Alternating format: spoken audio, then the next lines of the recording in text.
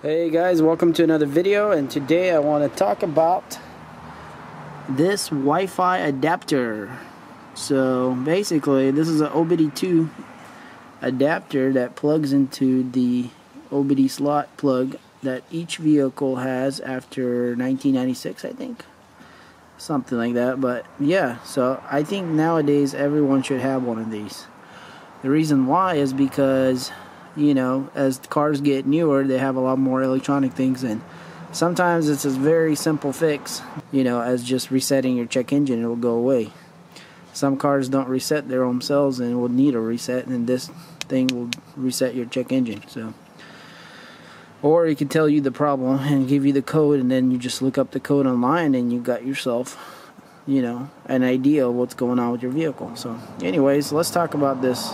I've had this one for a few years now, and there's many on the market, so they all work just about the same. So there's no, you know, this is just the off-brand. You can tell that there's no branding on here whatsoever.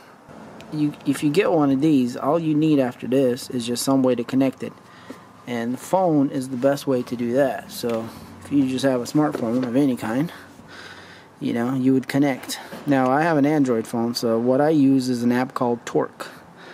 And let me show you guys what that looks like. There's an app called Torque. So if I click on it, this is what comes up. Alright, so first things first is you got to figure out where to plug this in. So if you can't find it, look it up on Google where it could possibly be in your vehicle. But, you know, most of them are under the dash here. So this truck has it right here. So all I gotta do is plug it in, and you can see that it does have power there right now. So in the settings, you're gonna click OBD-II adapter settings right here, and then here you're gonna choose what kind of it is. So mine's on Wi-Fi, obviously. If you buy a Wi-Fi, the Wi-Fi seems to work pretty good. I mean, Bluetooth is decent too, I think, but I've had very good success with Wi-Fi, so it should connect pretty easily after that. So anyway, so we're going to try to connect here, and I'm going to turn on my Wi-Fi, and there it is, the OBD-II. Click on it. Right now it's trying to connect to the house. Okay, here we go. So OBD-II, so it's connected to the Wi-Fi. So now I'm going to go back in here. It says no internet available, obviously. So, but we don't need internet.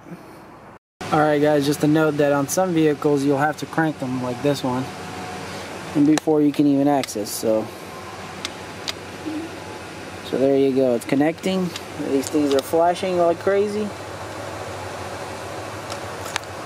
And now we are in. So you can go to fault codes right away and say if you have a check engine, that's where you would go. And it says tap here to scan the faults. Scanning. So basically it's logged 0 faults. So I don't have any faults here.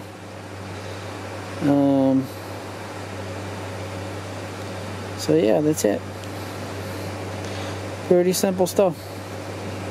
But there's a lot of cool stuff when you click on this real-time information. So you got acceleration, the revs, so this is the RPM. See if I give it some gas, you can see that it will change. There it is.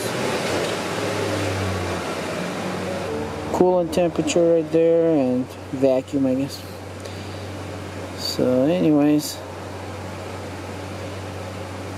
so yeah, you can see it has it goes through all these sensors too to make sure everything is good.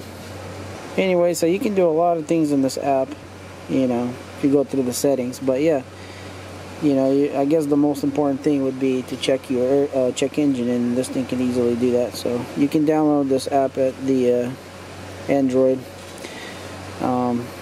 So the free basic app, I think it's called Torque Lite, it can check the fault and reset it. So if you want to go more crazy and get more stuff, you can get the Pro or whatever, the regular version. I think you have to pay for it a little bit, but it might be worth it if that's what you want. So, but yeah, this is the Torque app, and yeah, so The way you quit is you just push quit here and it disconnects, so it's not blinking anymore. Pull this right out and you're good to roll.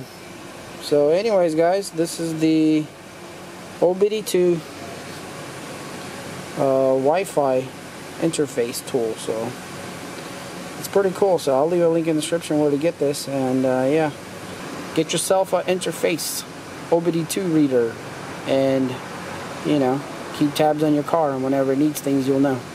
Alright guys, thanks for watching this video. Like if you like this video, and please subscribe for more stuff like this.